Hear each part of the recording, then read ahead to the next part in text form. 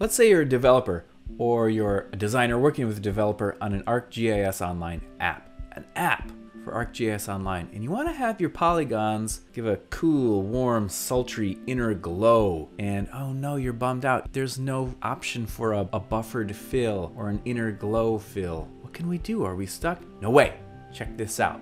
Now, I am certainly not a developer, and I'm terrified of code. Even markup scares me. But my colleague Anne Fitz set up this code pen for me to illustrate the picture fill. This is a polygon, and this stroke is using my face, a cartoon that my daughter Willow drew for me. The left side of the image is inner, and the right side of the image is outer. With this knowledge, I can construct a cute little 1 pixel tall image that will be used as a sprite by ArcGIS. In the middle, we have a white dot, and to the left will be this blue, which fades to fully transparent. That'll render on the inside of the polygon. And on the right, we have a little bit of a shade fade gradient, and that'll look a little bit like a shadow.